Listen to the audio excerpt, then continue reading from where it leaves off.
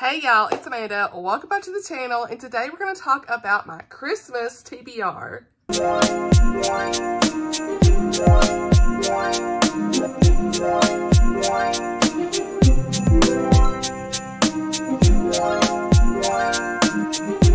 All right, we are here. We're here. Howdy y'all. How you doing? We're here with a great cup of coffee, and we're going to talk about all things Christmas TBR, okay? So, I have, am I filming this in September? I just noticed, yeah, you still see a little remnants of fall decor. Yes, because I kind of know what I'm already going to be reading for Christmas, or picking from anyway. So, did I pull these Christmas decor out just for the video? I did. Just so by the time you're watching this, we have got the vibe. Y'all may hear a cat running around being crazy. We're here. So, Simba, he wilding out. I'm filming this early. Went ahead and pulled up my Merry and Bright shirt. I wear this like all the time, every year. So, I hope that you're doing well whenever you're watching this, and that you're getting excited for Christmas just like I am, okay?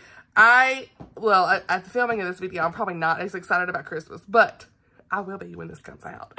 Okay, so what are you going to be reading for Christmas? Let me know. I will have a Christmas book recommendation video coming out soon. I hadn't even pulled out my Christmas mug, honey. I mean, we're here for the vibes, all right? No, I'm just kidding. But I really like filming these type of videos because it just kind of helps me well-round my Christmas TBR and help me kind of go back and say, what did I say I wanted to read again? Because these Christmas books are always spread throughout my house. They're on random parts of the shelves, all the things. And so we're going ahead and get it out the way. Now, first on the list are some books by Mandi Blake. I picked these up earlier this year, and they are all in her Freedom Ridge, Heroes of Freedom Ridge series, which is not just her series. This is a series where a lot of different authors wrote different companion novels in the same, I guess, probably town or something. I haven't even read really one in this series to know. Do y'all hear this cat? Anyway, we're going to keep going. Anyway, so I want to try to read these, at least 2 of these, if not all 3. We'll see kind of how I get on with it. I really enjoyed one of her other Christmas books last year, and as of the filming of this video, I haven't read it yet because it's not out, but she has another one coming out that I plan to read called Healing the Cowboy, I think. So, yeah, I'll be reading that one too, but these are some that I own that I really want to try to get my physical reads off my shelf done. So, first we have got Rescued by the Hero. Then we have got Hope for the Hero. And then we have Guarded by the Hero. So, looking forward to these. Let's see. I don't know if I need to tell. I'm probably not going to tell you every little thing about these. But the Hope for the Hero says it is an opposites attract romance. Guarded by the Hero, his job is to protect her, not to fall in love with her. Girl. And let's see. Rescued by the Hero. This fake relationship is hiding. The hardest part about this fake relationship is hiding it from her brother, especially when it doesn't feel fake. So, looking forward to these. I love these covers though. Like, does it not make you want to go snowboarding or something? I mean, come on. I ain't never been snowboarding, but it makes me want to. So, anyway, now I want to read, or next I want to read Home for Christmas by Courtney Cole. I read, I think, The Christmas Dress or something like by this author. It's leaving me, forgive me for names. But I've read another book by this author. This cat, he is wilding out, you guys. Okay, I read another book by this author, and I really enjoyed it. So, this is a secular author, so I didn't really find anything crazy in that book. So, hopefully there's nothing crazy in this one. I think this is going to be like an emotional read. We'll see. But it says, Piper doesn't know which way is up or down. Her last remaining family died 2 weeks before Christmas, leaving Piper to reevaluate her life. Does she really want to stay chained to the family business just to hang on to this old house? She doesn't care that her great-great-grandpa built it with his own hands. How can she, oh, I remember this now. How can she make a huge life decision when she'd never even been outside of Alaska? She needs to leave the snowy wilderness that's her backyard and see the world. And since her gran left her a battered old compass, Piper takes this as a secret message from her grandmother to follow her heart. But before she is even a foot outside the door, she's caught in a blizzard and wakes up into the original home her ancestors built in 1945, a time when her gran was just a girl Piper's age. So she's time traveling a little bit somehow in this. You already know that's up my alley. And it sounds like she's going to really realize like why she needs to probably keep this place. in her family. She's going to see all the joy and getting to know her grandmother in a different way. And there's going to be a light that's shed on this whole situation. So this sounds really good. We'll see. I'm in my Colleen Coble era, okay? So I picked these up off Pango Books this year, and I'm looking forward to trying them out.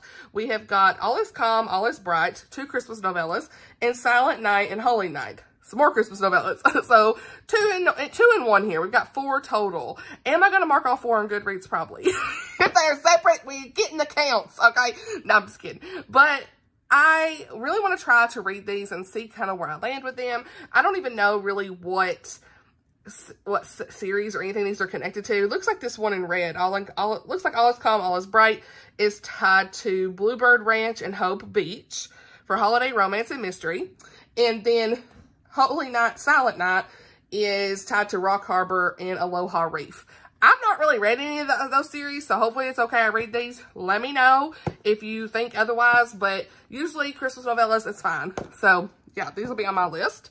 Then we have got some rom-coms, you guys, like a ton of rom-coms. Now, I didn't pick every single one of the rom-coms from this list because that would be insanity. Wouldn't it be?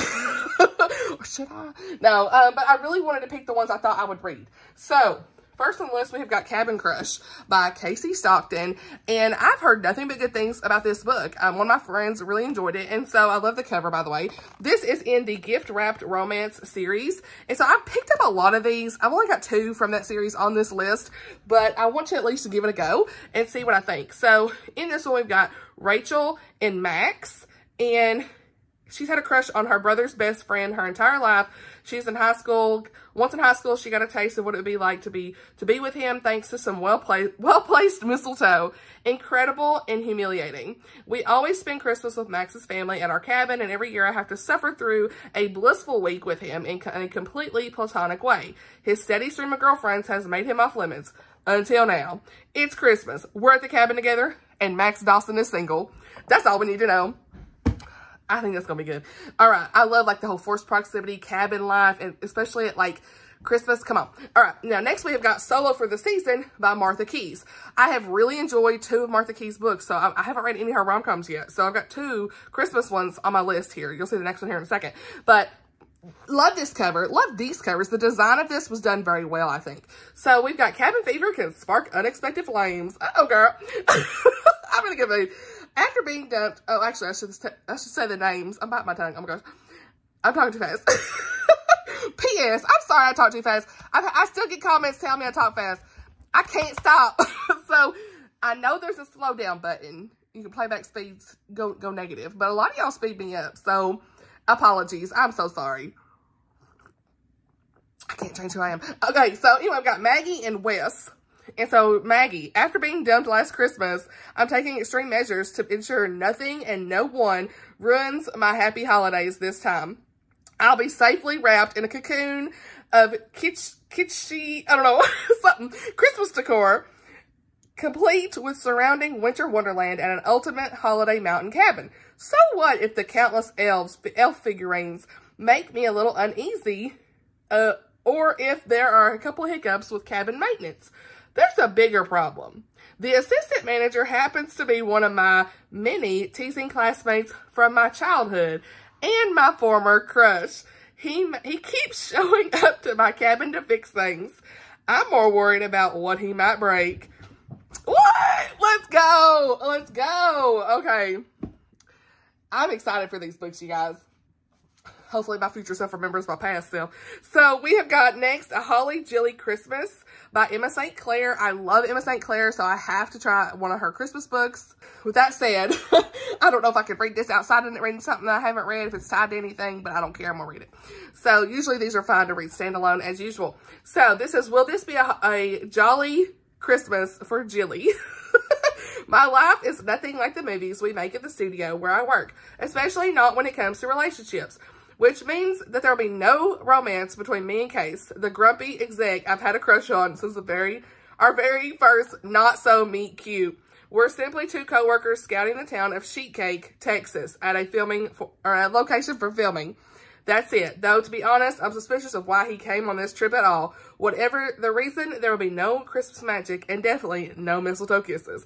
But when he actually starts talking to me and reveals the humor and kindness buried beneath his gruff persona, my little crush explodes into something a little harder to hide. But he's harboring secrets of his own. Honey, I've not read the Sheet Cake series, so it's okay. But I really want to read this one to knock it out. So, sounds cute. I like the covers for these two. And I have to say, her font is some of my favorite fonts I've ever seen. It's just like that whimsical, playful font style. And as a marketing person, I love this. Okay, anyway. Now we have got the 12 Holidates, okay, by Clair. And this is also another novella, tied probably to some other series she got. Love cliches. As if someone tells you that waiting for your boyfriend is in a giant stocking is a good idea, they're wrong. I learned this the hard way when I discovered my boyfriend is cheating on me. Girl, we starting off with some mess. Got some tea. Once again, I find myself crying on the very broad and sturdy shoulders of my best friend, Weston.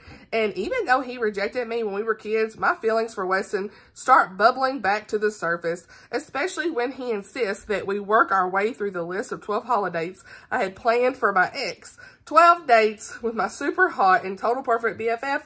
Okay, you don't have to ask me twice.